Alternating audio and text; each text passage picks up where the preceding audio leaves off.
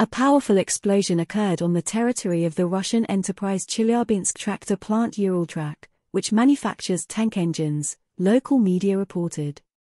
Footage of this incident was captured on video. According to Chelyabinsk firefighters, the explosion occurred at a transformer substation located on the territory of the plant. Local publications report a lack of power supply in the surrounding areas. ChTZ-Uraltrak is part of the Uraltrak Corporation, which specializes in the production of Russian tanks.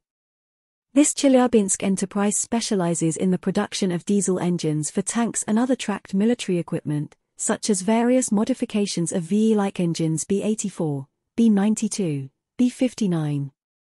The development of a new generation engine for the promising Russian tank T-14 Armata is also being carried out here.